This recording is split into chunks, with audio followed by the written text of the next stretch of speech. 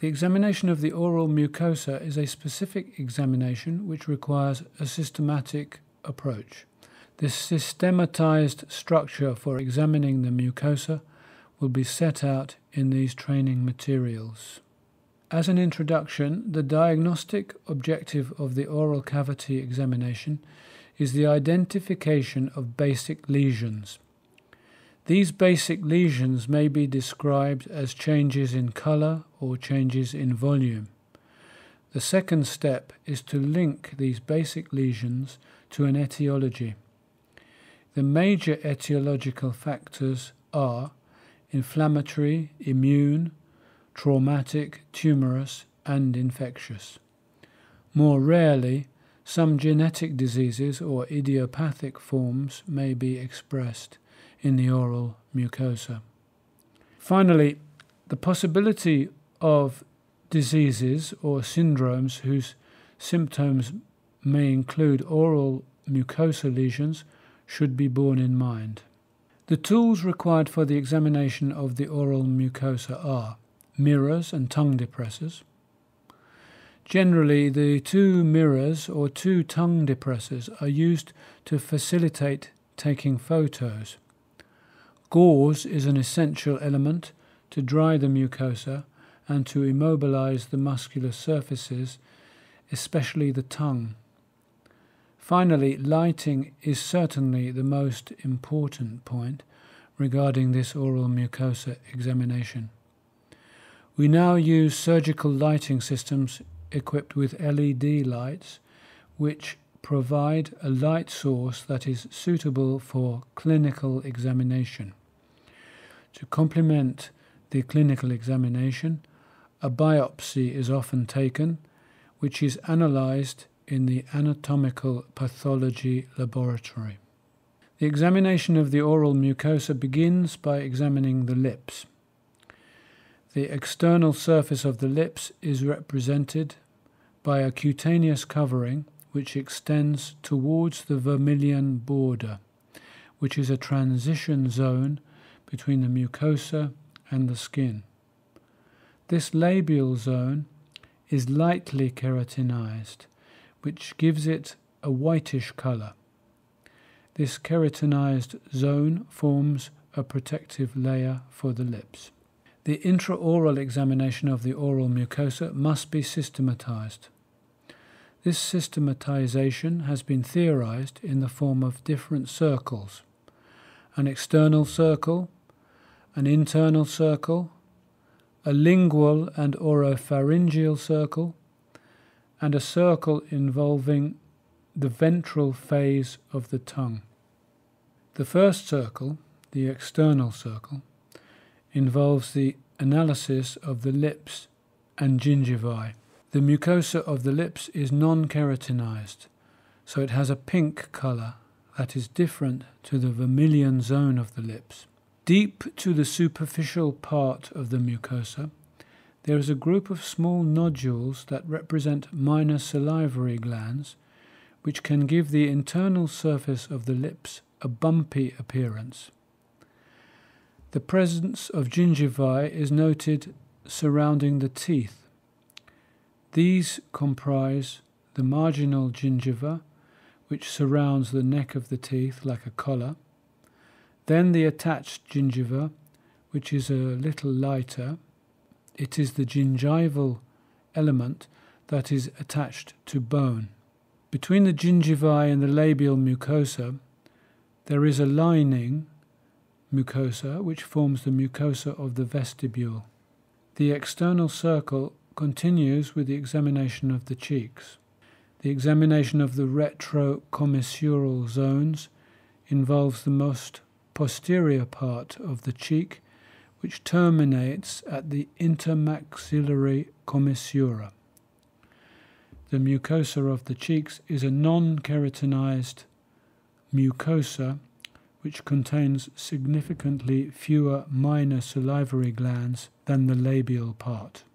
The internal circle begins with the examination of the anterior part of the floor of the mouth, which is marked by the presence of the principal excretory ducts of the submandibular gland, also known as Wharton's ducts, which open onto either side of the lingual frenulum. The presence of significant underlying vascularization can be observed in the anterior part of the floor of the mouth. This is visible because of the thin lining epithelium. The examination of the internal circle must also involve the gingiva that is related to the teeth. It is important to conclude this examination by visualizing the posterior part of the floor of the mouth. The presence of the tongue can make this examination difficult, so it must be immobilized with gauze or a tongue depressor as shown on the slide presentation. It is important to examine this area of the floor of the mouth as squamous cell carcinomas often arise here. The internal circle also involves the maxilla. The anterior part of the maxilla will be singled out. This is made up of papillae, a central papilla, which is the incisive papilla, and the papilla of the palate, which can be noted perpendicular to this papilla. In the superior part of the palate, the mucosa is often slightly depressible and yellowish as a result of the presence of underlying fat. The minor salivary glands are sited in the posterolateral part of the palate.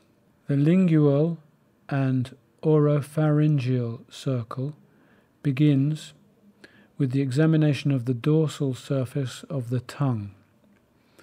Numerous whitish papillae, known as filiform papillae, can be observed on the dorsal surface of the tongue. Amongst the filiform papillae are red papillae, known as fungiform papillae. More posteriorly, there is a system of large papillae, known as circumvallate papillae, which form the V of the tongue. The uvula can be observed in the central part of the oropharynx, and bilaterally the palatoglossal and palatopharyngeal arches. The palatine tonsils can be identified between these two arches.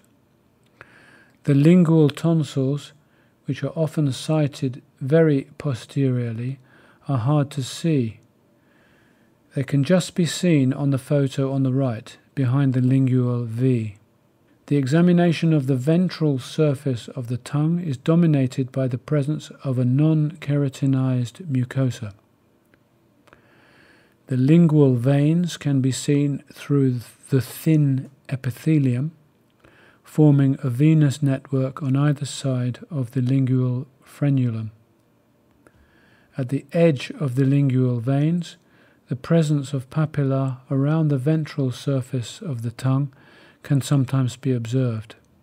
The examination of the oral cavity finishes by examining the border of the tongue, highlighting a circumvallate papilla belonging to the lingual V, hypertrophy of the foliate papillae and foliate papillae, which sometimes appears as simple whitish striations, which are not visible on this tongue. Do not forget to examine the floor of the mouth, which here is marked by the presence of rich vascularization. Finally, a biopsy is frequently taken to supplement the clinical examination. Mucosal biopsies are similar to cutaneous biopsies. They can be performed with a scalpel or a punch tool. This incisional biopsy will take samples representative of the different aspects of basic lesions.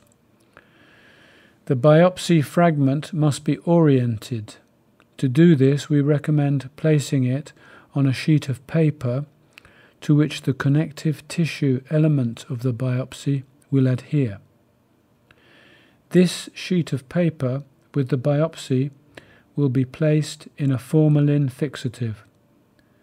The clinical information relating to the lesion will be communicated to the anatomical pathology laboratory, which will embed, section, and stain the tissue. Classically, a mucosal fragment will display an epithelium with a keratinized or non-keratinized surface, with connective tissue in its deep part. Vessels are only present in the connective tissue element, which gives the oral mucosa its pink color.